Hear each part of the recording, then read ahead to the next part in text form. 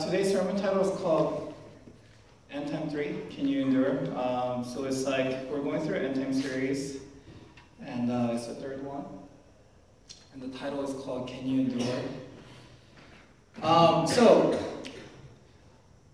Jesus gives us like this whole scenario of the end time. Does anybody know why he might be giving us the whole scenario? It's kind of, remember I told you last time I used to play Zelda, and then I had, whenever I get stuck, I go online and Google walkthrough, and then I'll be able to come past it. So why would give you guys a cheat sheet towards the end time? When Jesus is coming back, he gives us a cheat sheet so that we could navigate through. Does anybody know why he might? Is everyone shy? So we can win? So you can win, yes. Yes, so you can win, but because it is that hard. It is important, but it's like that hard. I think so. Today, I think you're going to be learning, like as you see, how just hard it is just to survive the end time. And then the reason it is to win is to, like I said last week, is so that you and I will come out victoriously. You and I will come out winning. You and I will come out basically saved and not fallen away.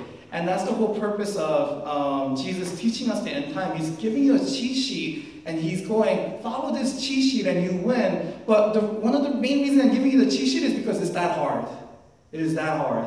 And in the end time, there will be many, many people falling away. That's what Jesus says, and that's what Paul says. He says, this is how you know the end is coming, when people fall away from God. Like, it literally means, they say like there's like 2 billion Christians in the world. Totally don't buy that at all. But it's like literally like church is gonna shrink a lot, and church is gonna like it seems like it's showing two pictures. Church shrinking a lot, but church also evangelizing and people coming to the Lord a lot. So it's like two pictures are happening. So that's one of the things that's gonna happen. And here he's teaching so that no one will fall away. He's desiring that every single one that he has called, that no one will fall away, that everyone would be faithful in Jesus, that everyone will be saved. Alright, so let's get verse 9. It says this, and they will deliver you up to tribulation and put you to death, and you will be hated for my name by all nations for my name's sake. Here what Jesus says is this. People will hate you. Are you a follower of Jesus? I hate you. And he just says, for my name's sake. And here I want to say this is a promise of Jesus. And I also want to say this. If you're not hated by people around you, my question is, are you truly following Jesus? Because whether you live in America or a third world country where Christians are being persecuted, I believe if you follow Jesus correctly and faithfully, and if you express your faith, there is a part of it that you should be kind of like people don't like you because of Jesus. At the same time, I want to give a disclaimer that some Christians are persecuted not for their faith in Jesus, but for their stupidity as well. You should not be going around with the picketed fence and yell at people that they're going to hell. You're not being persecuted for Jesus, you're being persecuted for your stupidity. So I'm not talking about that. But I believe if you are following Jesus, you should be persecuted in some sense. And you even see that in America where, let's talk about the third world country or outside of America first. In ISIS, in the Middle East, there's an extreme Islamic terrorist group that kills Christians, and their whole goal is to change a whole nation to become an Islamic state. There is no freedom of religion according to their religion, and it's just, you have to be Muslim or we will kill you. And if you remember, one of the horrendous things happened was there was 10 or 20 Christian men. They would not give up their faith even to a point of death, and they were beheaded by ISIS people. Even in India, there's a Christian town that's been burned. There's people killed and beaten for their faith. This is something that's very normal. According to one of the statistics by Pew Research, they say that there is more people who die for their faith in past 100 years than 1900 years combined. That's how much people are being persecuted. We just don't realize it because we live in America. It's a promise of God that you are supposed to be persecuted. And here I'm going to talk about a little bit of a hot topic for America. I believe in America there is a slight subtle persecution that's happening. And there's two areas that's happening. One is the word is tolerance. people are like, let's be tolerant. We should have tolerance toward everyone. But then the thing is, I'll be tolerant towards you until you don't have my belief. We'll be tolerant towards you, but if you don't have the same belief that I do, it's like you're totally going against your own definition. Tolerance is to be tolerant towards other people. But then if I have a different view from you, you're not going to be tolerant. And it's like this, America has like this thing where, back in the days, I don't know if you guys remember, maybe some of you guys are young, but about like 80s and 90s, being Democrat was considered, I'm not here to talk about Democrat or Republican, I'm just giving you an example. Being a Democrat was considered kind of like you're the sinner kind of people, and being Republican was considered like the righteous people. These days, it kind of flip-flopped, and being a Democrat means you care about the people. Being Republican means you're very oppressive and you're mean. And it changed, like Republican, Democrat, their stance even changed too. You think that Democrat was liberal now and Republicans are conservative. Back in like 50, 60 years ago, it was actually the other way. Republicans were liberal and Democrat was conservative. So, it's just, it seems like within today's stage, there's something that you do realize is that when you're not for some of the Democratic Party's ideas, you do get persecuted in the media or Facebook or whatever, and you could actually lose your job and stuff. And I'm not here to promote either politics anymore or anything, but I'm just giving you an example. But in the same light of that, I was talking to my wife, and one of the things is concerning homosexuals. I was talking to her, and we're like, what should be our response towards homosexual, right? And I was like, I think homosexuals, if they're in the church, we should love them, we should pray for them, and we should talk to them, we should invite them, we should accept them. At the same time, we don't want to forsake God's truth where, it is a sin. And the Bible says, love the sinner but not the sin. And the other thing is, when it comes to that, what was it? They always ask this question to Christians, don't they? Do homosexuals go to hell? And my answer is that, no, they don't. Sinners go to hell. Sin does not discriminate between homosexual or heterosexual. You sin, you're a sinner, and sinners who are not willing to be forgiven by Jesus will go to hell because they have to pay for their own sin unless you allow Jesus to pay for your sin. So it's not that homosexual goes to hell or heterosexual goes to hell. They all could go to hell if they're not in the posture of receiving forgiveness from Jesus. And in light of what I just said, what's interesting is she, and I were talking, and she realized one of the things that's happening in America is that Christians are kind of being persecuted and hated because of homosexual debate. Back in the days, if someone wants to say, when they were thinking about Christianity, back in the days they were thinking about, oh yeah, it's a place I want to kind of raise my kid in. I think they're going to learn good values and stuff like that. And these days, it's not like that anymore. If they think about Christian, they think about those picketing people who are like, you're going to hell, not even just for homosexuals or whatever. I go to Times Square and there's like all these people who are like, you're going to hell people, and I'm like, not that what you're saying is wrong, but can you talk to people about what it is? You can't just say the end without explaining things, and can you do it in love? And can you talk about it? Can you come, after talking about it for 10, 30 minutes, maybe come to an end that all men deserve hell, but yet Jesus loved them? Can you do it in that way? It's like, there are so many people who are doing that, and it's just like, we don't look good.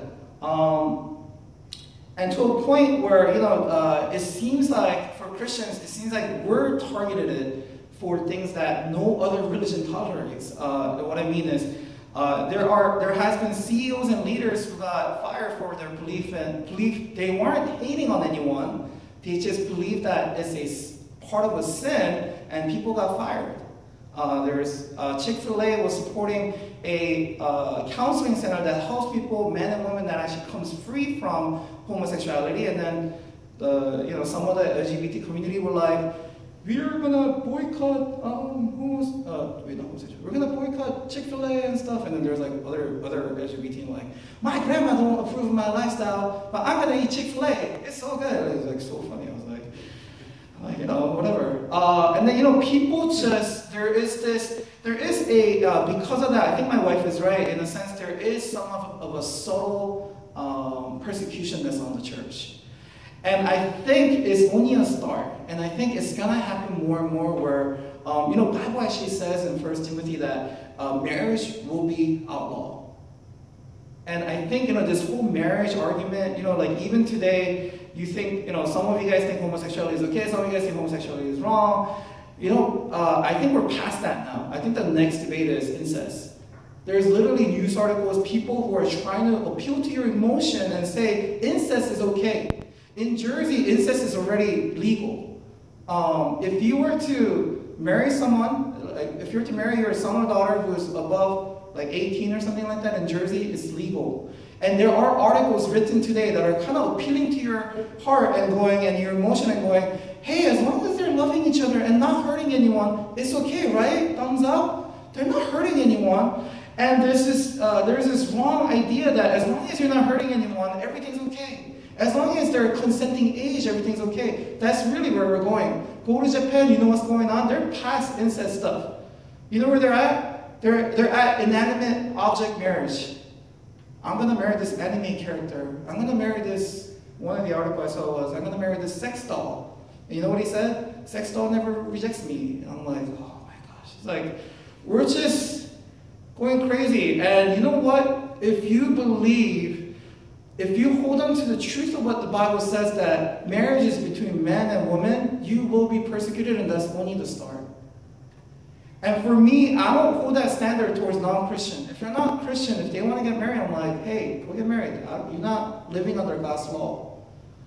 And that's fine with me. But I already see it, and it's going to come more. So this is what Jesus says. As he's going through it, he's like, then they will deliver you into tribulation and put you to death, and you're going to die and hated by all for my name's sake. When you truly believe in Jesus, I believe people are supposed to hate you. The reason some of you guys don't feel an ounce of turmoil in your heart concerning what the world says and what God says, it might be because you're not really following Christ. That if Christ was real in your heart, and if you hold on to the beliefs that what Christ has said is true, then you would have this turmoil, and you would try to reconcile what does it mean to love people and really believe that everyone is a sinner and that Jesus cares for everyone. And that should be a wrestle in our hearts all the days when we live until Jesus comes back. And not only that, he also says this. He says, many will betray one another in verse 10. And then many will fall away because of all these persecution, your life is getting killed and whatnot. Many will fall away and they will betray one another and hate one another. It's like you guys are in church and the people next to you that you love, you consider brother and sister. There will come a time when persecution is so hard, some of us might fall away. Remember I said that? Might fall away, and not only do we fall away, they're going to actually hate each other. You're going to hate them and they're going to hate you for what you believe. And as people love the world more than Jesus, many will fall away from Jesus. They will choose the culture over what Jesus says. Many will fall away because they love money, not Jesus. Not only that, in Revelation it talks about 666. It says, unless you have the mark of the beast, you can't buy anything. You want to go to a grocery mart and buy some food, you better have this mark that says you belong to Antichrist. And unless you have that mark, you can't buy anything. You will go hungry. You can't get a job. And then many of us, for the love of money and love of comfort, will deny Jesus. And many will fall because they're deceived by the world, and after being falling away, they will betray one another. It's just like Judas, who's been with Jesus for 3.5 years, and then at the end of Jesus' ministry, he betrays Jesus for only 30 pieces of silver, and he just, sends him to get crucified. In China, there is a book called The Heavenly Man. He talks about a story where there are literal non-Christians trying to find out where the underground churches are, and they try to get your names and where you live and everything. They get a list, and then they give it to the government so that the people in the church will get sent to jail, and so that they could get promoted. And there's stuff that are happening. And it's like people betraying one another. Even in Korea, there's literally people who are infiltrating churches, like regular mega churches, and you know what their goal is? To cause division and break the church. This is crazy in Korea. They're just like their whole goal, some of the people, there's literally a religious cultish sect, their whole goal is to go infiltrate the church, act and sound like the church, act like a church and sound like a church, and your whole job is to go and cause division and make sure church fall apart. This is literally their goal. The Bible says that there will be many great falling away before the end time, and many will fall away for different reasons, and many will betray one another. And this is something that's going to be normal, I believe, even in America. And one of the things that it says in this Bible verse is this, that many will fall away because they love to sin. Many will fall away because they love to sin. This is from verse 12, which is the next slide, and it says this. And because lawlessness will be increased, the love of many will grow cold. The lawlessness here is talking about not obeying law. They want the law to be disappeared. They want to break law as long as they can sin. We're becoming a society of somewhat of lawlessness. You know what's interesting? Do you know what you call a black man who wants to sell weed on the street? Drug dealer. Do you know what to call a white man in Colorado who wants to sell weed in a store? Businessman. Isn't it interesting? One guy wants to make money selling weed, another guy wants to, sell weed too and make money. In one state is, if you own a store, you're a business owner. In another state, you're a drug dealer. It was just funny because they sent so many people to jail for drug dealing weed and stuff like that, but yet now they legalize weed and then they they want to capitalize on weed and stuff. There's a lot of money to be made, and they capitalize and they become businessmen selling weed. I don't know if some of you guys know, back in the, I think, 90s or something, there was actually CIA. They were working with the drug lords, and CIA, people were making millions off on, drug dealings and stuff like that. People are corrupted, and, it's just funny. In Korea, cheating on your wife is no longer considered illegal anymore. You know why that changed? They're like, I like cheating on my wife, I like cheating on my husband. Can we please change the law that says cheating is illegal? And 2004 or early 2015, they changed the law. Cheating is no longer a legal thing. Cheating is no longer something that you could use as an excuse for divorce in court anymore. Cheating is something that's acceptable now. They don't want the law. Do you know that in Korea? You know how they have a flash cam when you pass the red light, you get a picture taken? In Korea, they get a picture taken and they get sent to their home. A lot of people got caught cheating by those camera pictures. So they were like, can you please mosaic our faces? This is what was happening in Korea. It's crazy. It's like cheating on your wife is no longer, it's like we desire to sin and we change the law because we become lawless more and more. We're like, I don't like the law because it doesn't suit my desire for evil intention, so let's delete that law. Let's change that law. It says men will become lawlessness, and then their love will grow cold because of it. They will no longer be loving towards people.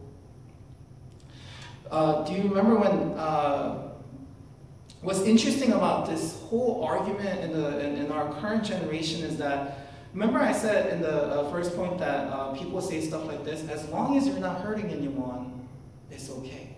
Do whatever you want. Well, I kind of want to challenge that cultural mindset a little bit.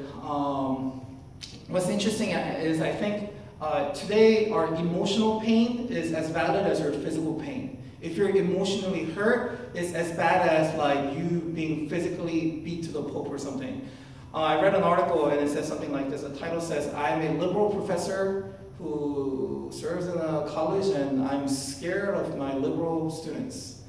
And he's not really talking about the liberal conservative thing. He's just talking about just the culture today. And what he was talking about was this. He would teach the class about different things, and about 10 years ago, he was teaching a class about racial disparity and racism in economics and stuff like that. And then his students were like, the problem with America is this, is that we take the money from the white and give it to the black so that they can afford a house, and when the white person can't afford the house anymore, it's like, we're doomed. And then the professor wisely said, well, your view is a very simplistic way of looking at economics, and many economic professors and professionals would kind of think that you have a very simplistic way of looking at it. The student that really pissed off wrote a letter, this is like about 10 years ago, he said, wrote a letter to the school, and then the school had to address it with the professor, but then they deemed it as, after they heard both sides, they deemed it as a valid way of teaching. What he did wasn't wrong, and he was able to keep the job. In the modern day today, however, he said this: if you bring up like classical stuff, like, you know, Pride and Prejudice and Mark Twain's and all these classical writing that kind of could be hurting, you know, like kind of like rub people the wrong way, he said, and when student gets rubbed the wrong way and they complain about it, professors can actually lose a job now. There is no such thing as job security for the professors. If the students don't like you, you're not a good professor, and you can actually lose a job for doing those things. So now professors have to actually tailor it because they don't want to hurt emotions of the students anymore. Even today, man, we're just raising such weak sauce when I think about it, generation. Sorry. Even on the news recently, I saw about a month ago, this college professor who was a athlete, no, he wasn't a professor, he was an athlete coach for like one of the sports, like basketball or something, for men's team. The students complained to the school that he's working them way too hard. They're like the last of their district, whatever, what is it? Like, not district, Division. Huh? Oh, division, yeah. They're like the last place in their division. Their coach is like pushing them hard. Yo, we gotta work on this and whatnot. And then the students are like, yo, they're working us too hard, and then they complain, and then the coach can't do that anymore. And I'm like, dude, you're a college athlete. You're supposed to train hard, and you're supposed to be someone that, like, I'm hoping one day you guys could become like this professional NBA player or professional, you know, Olympic player or whatever. You cannot be saying this is too hard and whatnot. And it's like whatever the student wants, whatever the emotional pain is of the students, it trumps everything. Truth does not matter anymore. In the same way, do you guys remember the Sandy Hook Elementary shootings? Do you know what Obama did right after? And this is, I'm going to talk about gun control, but I'm not really taking a stance on anything, but I just want to talk about how we argue about gun control stuff. You know what Obama did? He brings a bunch of Sandy Hook little kids, elementary kid, and you know what his statement was? If you are against gun control, you do not love these kids. Because without having gun control, we killed all these kids and whatnot. And I'm like, wow, that's not even a logical argument. It's just you're appealing to people's emotion and you think you're going to win them. And this is actually how it's taught in lawyer school. They don't care about the truth. You have to win, no matter what. And how are you going to win? Touch on the jury's heart. Touch on their emotion. And it doesn't matter if it's the truth or not. And a lot of the president and a lot of the politicians are, you know, they're law studies, right? They're law students. So what do? Win it no matter what cost. Who cares about what's right or wrong? Let's just touch people's heart, and but everyone has a cause. No matter what side it is, everyone has a cause. What if someone had a story where, okay, here's a true story. A man came in to the lady's house trying to rob the place. She had a handgun and she shot the guy like 6-7 times. He still gets up and he's still trying to beat her up, and then eventually he ran away. That's a true story. She couldn't protect herself through guns. Oh, emotionally, hey, let's look at this. She must have been devastating. You could go either way with emotion. Everyone has a story. Emotions are not what should be driving our nation concerning thinking what's right or wrong. You see, we're going into an era where truth is very relevant. It's all about your truth is your truth, my truth is my truth. As long as my truth doesn't hurt anyone, it's okay. But where is that when it comes to incest? Okay, so the kid is now consenting age, they're 18 or whatever.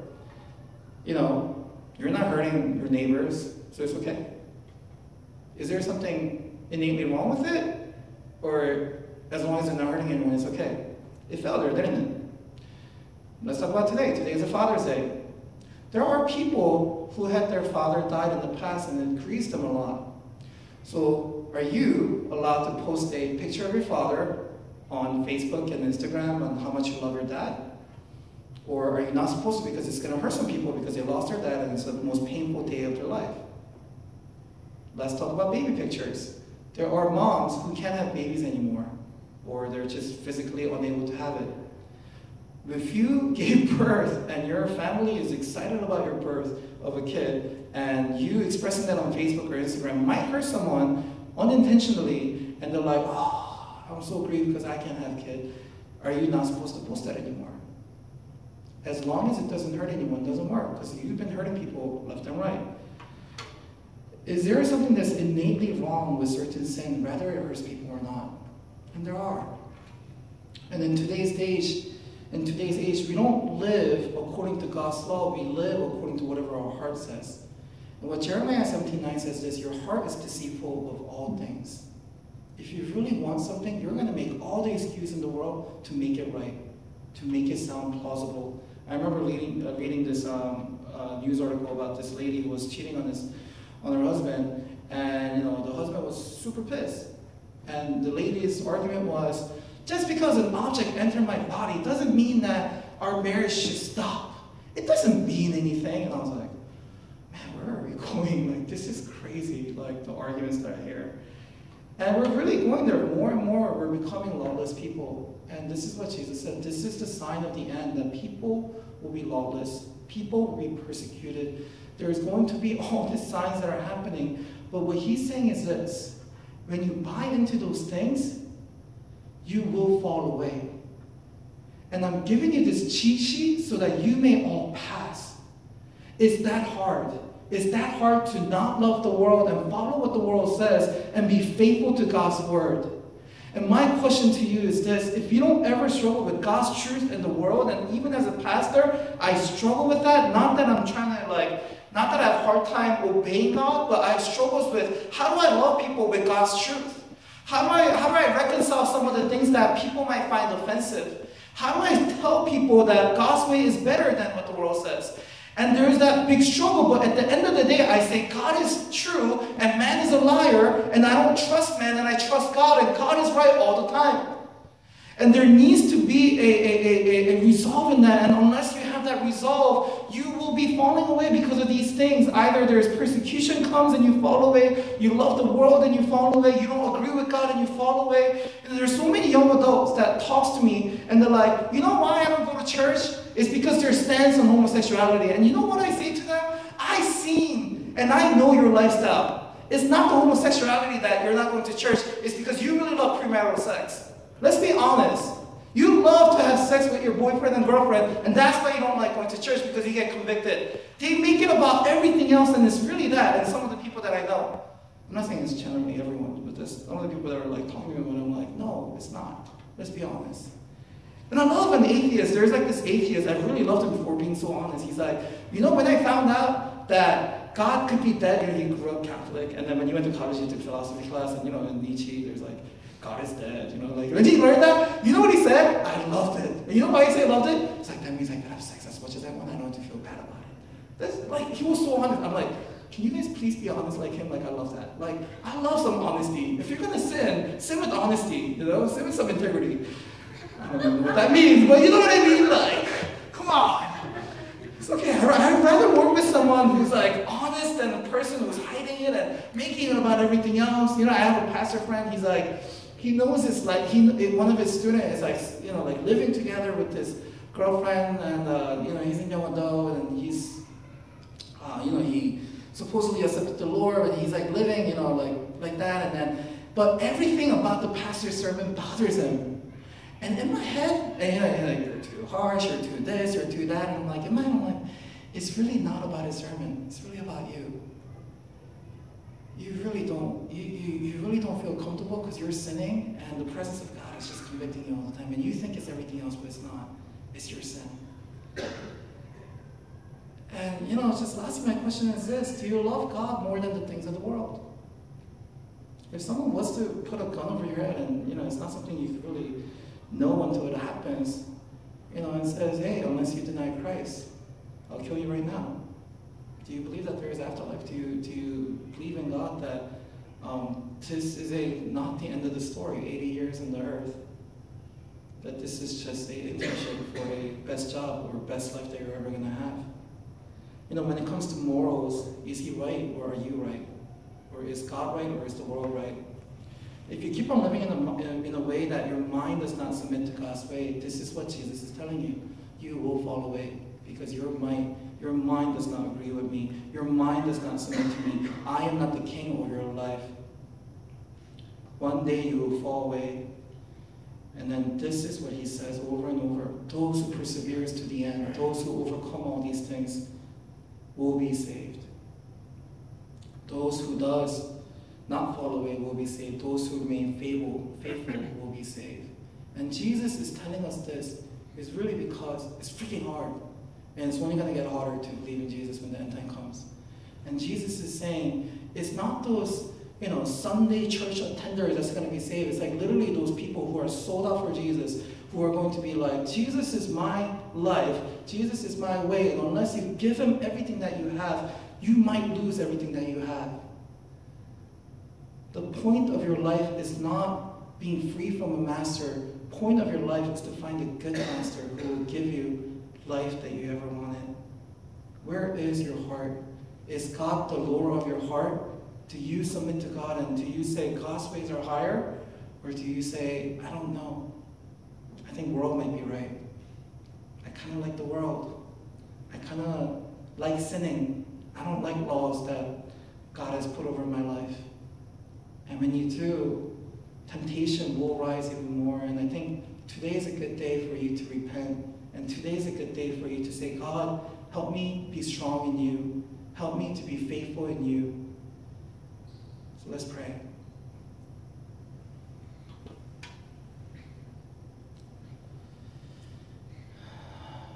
Come, Holy Spirit. Lord, we thank you for your word. Lord, we thank you for what you told us. Lord, that you love us so much that you did not leave us as orphans. You've given us the Holy Spirit inside of our hearts, and you've given us your word as guidance. And your word is a lamp unto our feet. Father, as temptation arises, as things change and as things come, Father, would you give us faithfulness unto you? As the world says God is wrong, would you give us a mind and a heart that says, God, you are good. Even the whole world might think you're evil, but we know you're good. And we submit to your kingship, we submit to your lordship. Father, would you come and renew our minds? And I just want to encourage you guys, if there is a part of your heart and your mind that says, man, I struggle with some of the stuff that Pastor Jay said. If that's in you and that's okay, would you just ask for strength to overcome those things? Say, God, come and give me strength so that I may overcome some of my objections I have towards you, some of my doubts I have towards you. And if it's sinning, you love lawlessness in your heart. You're like, why can't I do whatever I want? Would you just repent and say, God, would you forgive me? Cleanse me with your blood. Lord, renew my mind so that I may think your ways are better, your ways are higher. Jesus, come, Holy Spirit. Lord, would you convict our hearts, for it is good. Would you help us to go the right way? For your way is life. Lord, help us to give up the things of the world, the things that we hold on to, the idols that we hold on to. Lord, help us to love you as foremost, above all else. That we will love you with our heart's might, soul, and strength. Lord, would you also forgive us for our sins of thinking that you're not good sometimes, of thinking that your ways are not the best way for my life.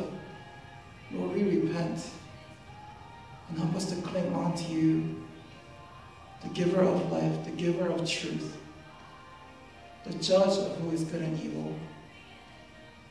I pray in Jesus Christ's name.